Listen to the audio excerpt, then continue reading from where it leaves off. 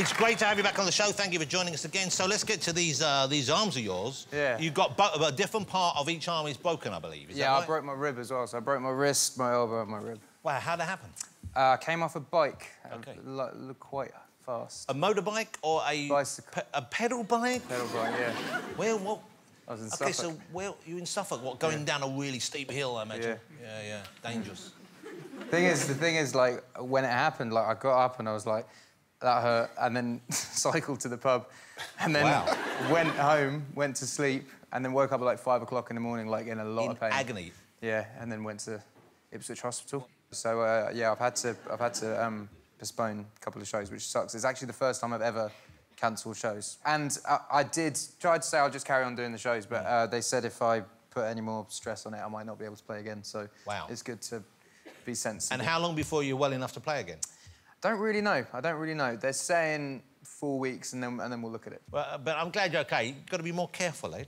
Thank you. Don't just say thank you. Think about what I'm saying. Well, I'm quite a clumsy guy anyway. Like, I remember before a show in 2013, I had to have like 12 stitches in my hand because I was playing drums with 2 beer bottles at about 4 o'clock in the morning. It smashed into my hand. But that's the thing. I did a show after that, and it wasn't fine. But I did a show, and then I put my foot in a boiling geyser in Iceland. I had my face cut open. Like, I'm a very clumsy person. That doesn't sound like clumsiness so much as stupidity. the geyser thing, because you must have seen there was a boiling geyser, because it didn't... No, it was like a tiny little pool, and I walked up to it and it was bubbling. And then it went push. No, and then my leg just went into it. It was terrifying. Anyway, let's move on. No, this is all we're going to talk about. All right, so listen, well, the new album could not have been a big success for you. At one stage, you had almost every spot in the charts was a track from the album. Yeah, it was Coldplay and Chainsmokers that stopped me having the full 10. So are you ambitious that way? Are you thinking, oh, why didn't I just get that? Why didn't I have every single spot? Well, no, because, you know, it was kind of like a loophole that we didn't really know that we could do, you know. Basically, streaming had just become part of the chart. Yeah. And then they've now changed it. So even though you haven't released it as a single, it still counts because it's being streamed separately. But they've changed it now. You can't do that anymore. So you probably have some sort of a record there then. No one else has had that, have they? Yeah, I have the most top 10s of any one album. Wow. In like one day. You went travelling. You took like, how long did you take off in between the second album coming out? Well, it was technically a year, but I was recording for most of that, so I was only travelling for like three months, like, intensely. And you tried to go places where people didn't know you, is that right? Some of the time, at least. Yeah, well, I went to countries... I had a sheet of where I'd sold the most records and the least records, and then I chose the places that I'd sold the least. But this wasn't to try and encourage them to buy more. This was so you could have some degree of... You weren't going door to door. Ironically, the country that I went to, it's now gone very well in, and I can't really go there anymore. Which country is that? Japan. So Japan, you're big in Japan now? Yeah, Shape of You is the biggest selling song of the year there. Wow, well, congratulations. Yeah. That's amazing. And you've written for so many other people as well. You've written with Rita Ora, of course, who's here this evening. You helped her have her last hit, of course. Congratulations. She's beautiful.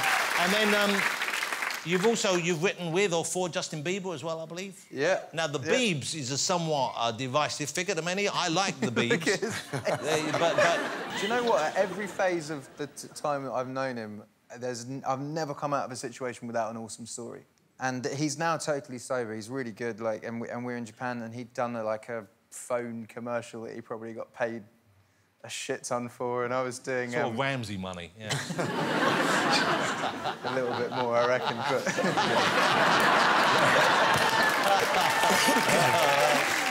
That'll happen. Sorry, mate. Yeah, and I heard he was in town. I was doing some promo, and he was like, yeah, dude, let's hang. And I was like, I don't really want to, like, go out and have loads of paparazzi there. So I was like, well, I know a really good dive bar that's made out of a train carriage that's called Train Bar, that when you ring a bell, you have to buy everyone in the bar a shot, and you're there with, like, loads of, like, rocking Japanese people, and everyone's like, yeah! It's a great, fun party. Oh, man, it's great, yeah. So I was like, we're going there, and he was like, OK, and he turned up on his own. And I was like, this is cool. So we sat there for a bit. He had water, I did not have water. And then he was like, let's do some karaoke. Like, not like that, obviously, but...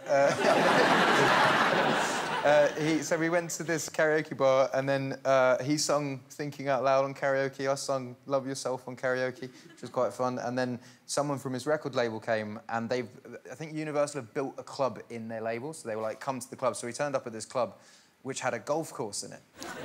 And he lay down on the floor and put a golf ball in his mouth. And, like, I had a golf club and he's like, hit it out my mouth. And I kind of look at his security guard and the security guard was like... and I was like... Yeah, and I ended up really hitting him badly. So you took a pretty big swing then? Yeah, and missed. So you whacked him in the face? Yeah. Yeah. I want to give you something interesting, Jonathan. Let's talk about, like, gimp masks and shit. Have you worn a gimp mask? Is this no, but you know what? My mate got that, you know, that Amazon thing that you can shout at and it orders you stuff? Alexa. Yeah, that's it. So he had that and he wasn't in, and I ordered him and his wife a gimp mask. Wow. and it turned up, and they sent me a picture, which I think is going to be their Christmas card this year. OK, we need to see that picture later on. Yeah, I'm not into all that technology. Well, you don't even have a phone anymore, do you? No, and I don't really like...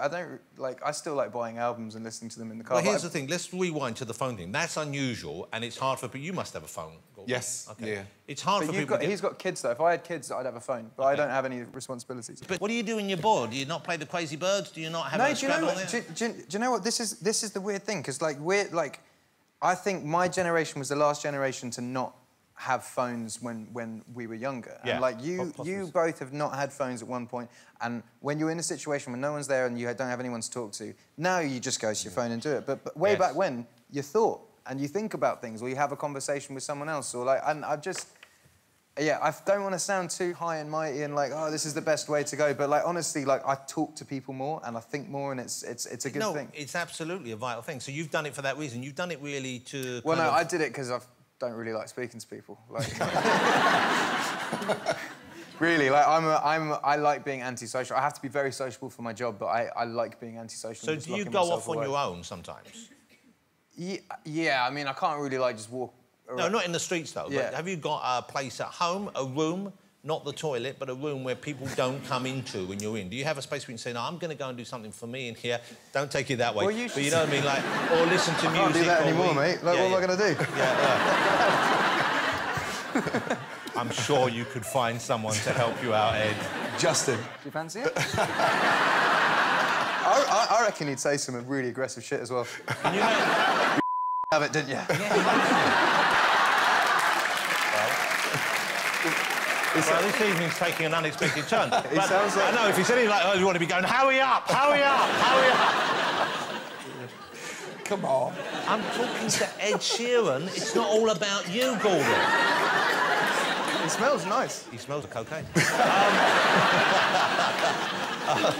Here's the thing about Ed Sheeran, ladies and gentlemen, is he's a huge talent, obviously, but a genuinely nice man to bump into. Whenever I've met you, you've always been very friendly and very sweet and very open. You claimed recently, you said you went through a bit of a bad phase where you kind of lost touch with yourself when you first became famous? No, it's kind of midway through. First, I think it took... I didn't really have any growing up time into getting famous. I'd had, like, a long period of growing up normally, but I think you need to, when you get into the industry, adjust to it, and I didn't adjust because I was just constantly working on tour.